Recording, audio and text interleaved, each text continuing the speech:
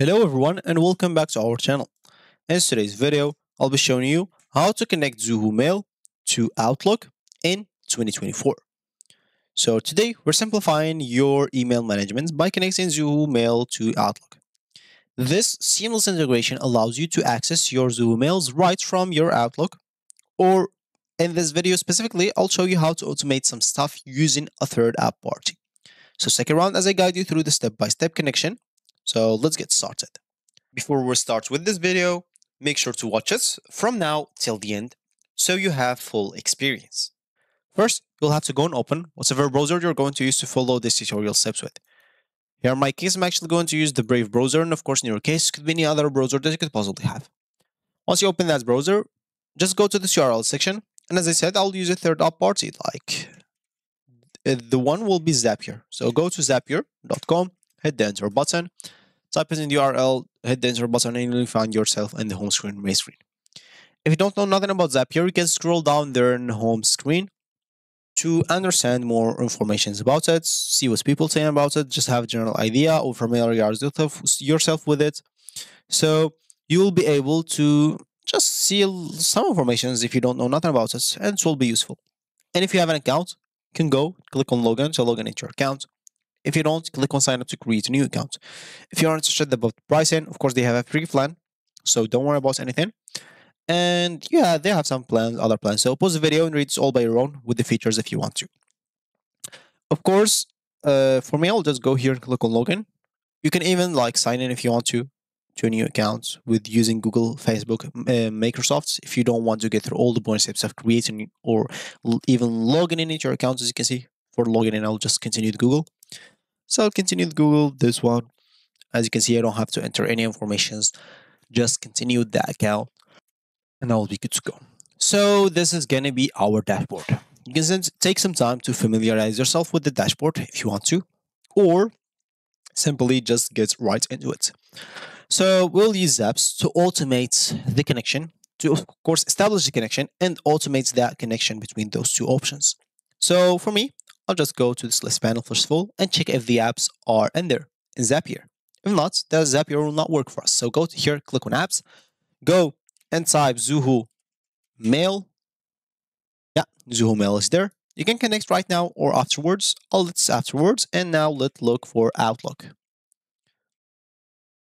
and see if it's Outlook in there. As you can see, Microsoft Outlook is in there.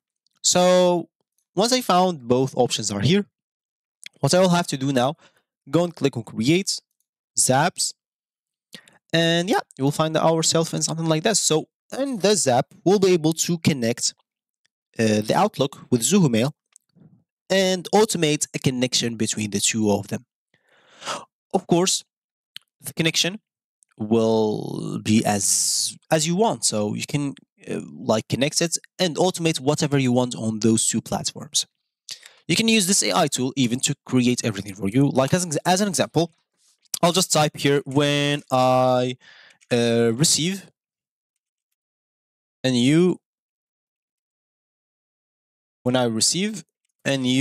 email in Zoho Mail, send an email in Outlook as an example.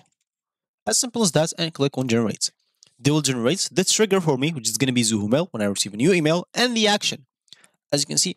So the step one, which is the trigger, is when I receive a new email, and the step two is send email, which is the action in Outlook.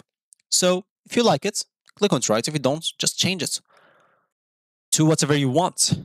So as an example, I'll just go and click on try it, and they will take me in here. Now I'll have to solve this status option. As you can see, so choose an account in here. Or I can even change the events.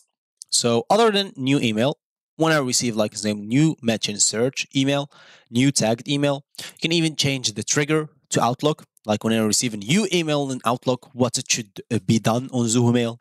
As you can see, this will establish the connection between two platforms and even make an automated option for you. What you'll need to do is simply go and even change the event here if you want to. Like, what do you want other than send email? Delete something, find the contact, find relevant calendar, whatever you want. You'll be able to do everything that you want. But as we said, we'll have to solve this status, which is simply choose an account. So you can continue, as I said before, if you already connected while we choose to look for the apps, you don't have to sign in here. But if you don't, you'll have to click on sign in and sign in into your account. So click on sign in into your account and here, and also in here. So sign in into your account. Of course, here you'll have to choose domain, I guess, first of all. Yeah, then you'll have to connect into your account. So connects into both accounts. Then you will be able to establish the connection and you'll be already good to go. You'll find an option where you should try things out and how it's working. And of course, once you do so, once you test the things out, you'll be good to go. You'll have to click on publish and the connection, or it will be established and automated. You can even, as I said before, change the trigger into Outlook. So let's just change that. Microsoft Outlook. And this action into Zoho Mail.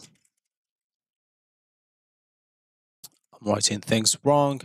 So Zoho Mail. Here on the trigger, I'd like to choose if I receive, I don't know, new email.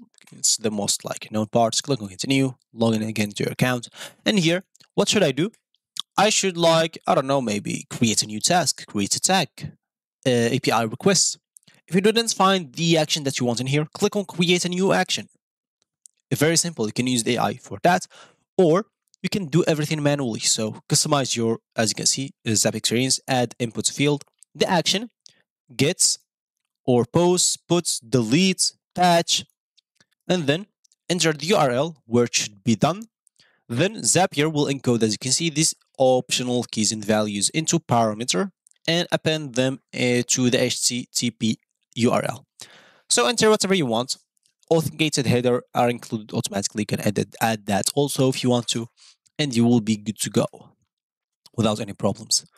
So yeah, that's going to be it. Once you finish all of that, once you connect into your account and choose the events and etc., you will find the test option. Click on it. If test is working correctly, you're already good to go. Just publish it and the connection will be established and automated however you want.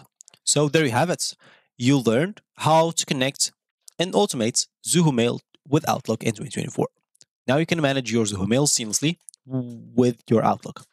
And if you have any questions or there is a specific topic that you'd like me to cover in the next video, just drop it down below in the comment section. I'll try to do it as soon as possible. Thank you for watching and happy emailing, and I'll see you in the next video.